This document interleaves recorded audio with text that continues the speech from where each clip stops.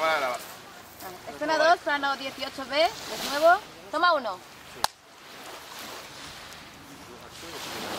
Vale, diré acció i després senyal, Richard? Per aquí, vale? Acció.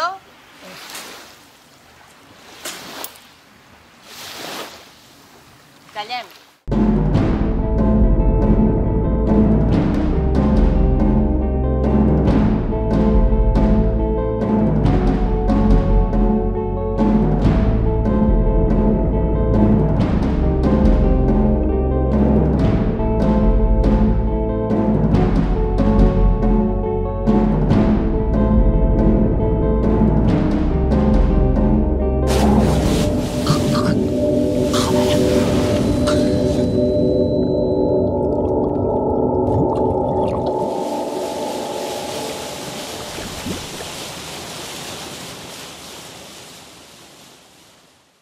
Ferrying Fee is about a pirate.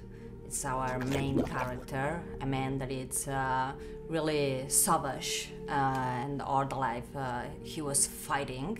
And suddenly he's alone in an island, but maybe it's going to happen something that it will be not so easy to leave that island. The idea is from Erin Donovan. She wrote me to say I would like to direct it.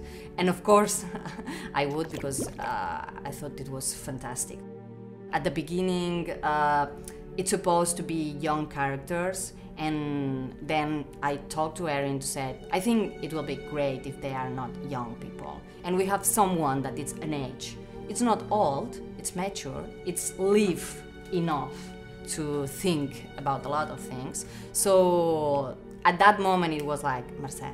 Mi personaje es el de acompañante. Es de carne y hueso, es algo que está dentro de nuestra imaginación, forma parte de nuestras creencias, y para mí el reto del personaje estaba precisamente en eso, en acompañar, en no juzgar.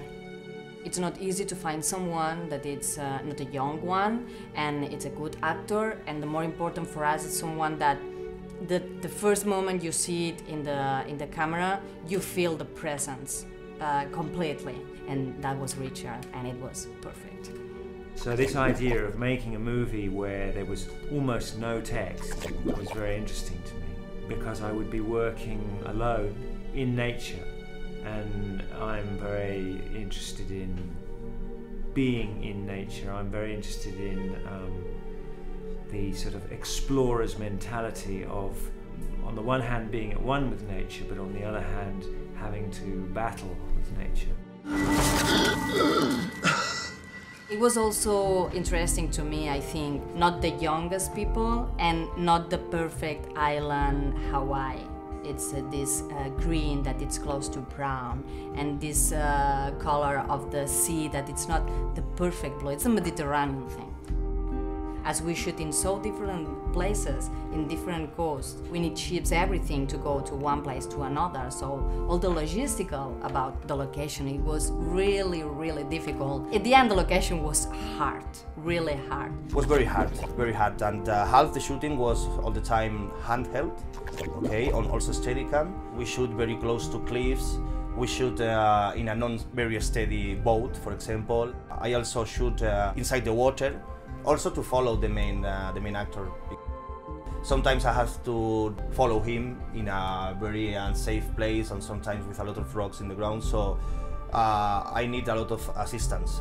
Sometimes only to not fall to the ground. Nadie. Planos 27-48, toma 2. Silenci, acció. Hey!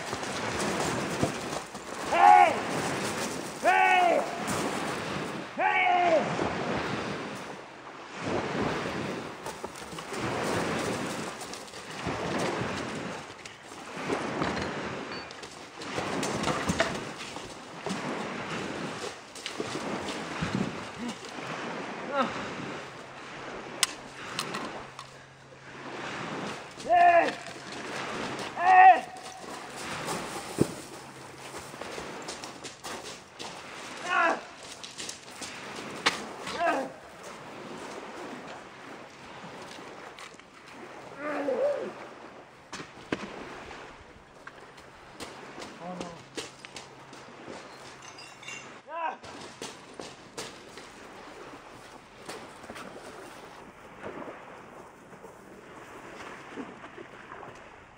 Vale, tallem. Molt bé, Richard, gràcies.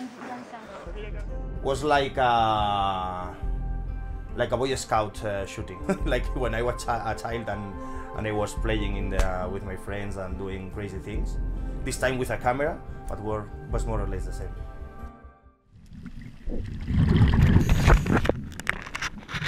The images underwater, everything changes. It's impossible to plan something. But the thing is, in this everything changes, the images are also beautiful. At that moment, the actors were great because it was the first day. They just arrived to the set and it was, welcome to the water, both of you, and it was frozen. It was really cold. I was in the ship just looking at them, and at the first moment Richard came to the water, I thought like, he's going to go out now from the shooting. That's the end of the short film, because it was really cold. I arrived at the hotel, I dropped my stuff into the room, and they said, right, your first scene is the underwater scene. So, you know, it was the first time I'd even put the costume on, the big boots, the big heavy belt with the big buckles and the metal, and jump in the water. Their idea was they wanted to give me an oxygen tank, well, to give me the oxygen feed so that I could swim underwater with a diver. Without a mask, it's quite strange going underwater breathing with just the mouthpiece, and I didn't feel comfortable with that. But I'm a very comfortable swimmer and snorkeler, so I said, well, look, let me dive with the help of the divers down without any oxygen, without anything, and then just let me go, because it was basically, you know, just to show me drifting up towards the surface, but the camera was below. El agua no sabría decirte a cuántos grados estaba, pero yo diría que a menos 20 por lo menos. Son aguas muy profundas, son aguas que te alejas de la costa y ya tiene un color azul marino, con lo cual impresiona. Y luego también la responsabilidad, porque no solo eres tú que estás metido en el agua, sino de ti depende también en tu efectividad que ese plano sea bueno, si no a la primera, por favor a la segunda, porque tienes todo un equipo y unos compañeros que se están congelando bajo el agua.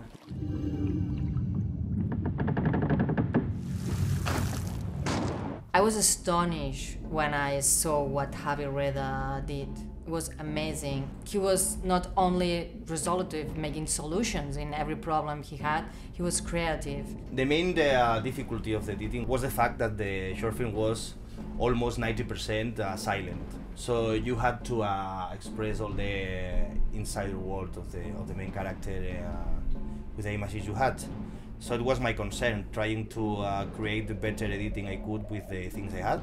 When you had to put or not take, it's a strong decision because you are cutting the art of someone. Someone worked a lot for that specific image. At the same time, I worked in the special effects. Well, my principal work was to erase things. Okay, for example, we have some takes of the ship in the sea, and I had to erase other ships that were sailing there in the sea. For example, I made a special effect where you have full moon, and then the camera goes down and then creates a close-up of the pirate. And it's made in real, but I had to make the composition of the two because we shoot the moon and then we shoot the face. And we had this movement of the camera, but you had to mix them in some point to merge the two images.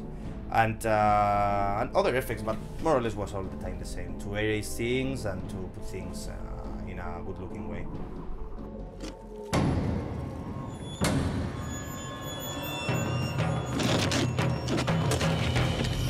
The music is really important because this is no dialogue or few dialogue short film, so we need the ambience and the music being together.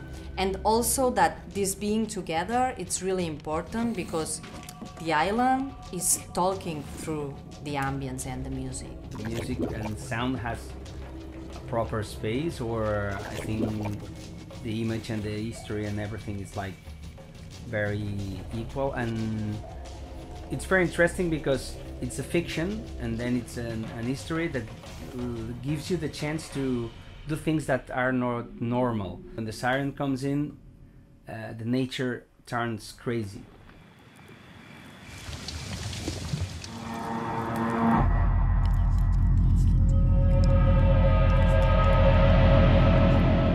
But to be honest, the main thing is recording on location. It has been incredible. We've recorded with a surround system, and then we achieved something like close to 5.1. So we have the stereo pair that is looking to the actor, and then another stereo pair that is on the back, and then one focusing the action, and then gives you a color. There is one shooting of the pirate that goes running into the water and shouts, and I think that sound it deserves live.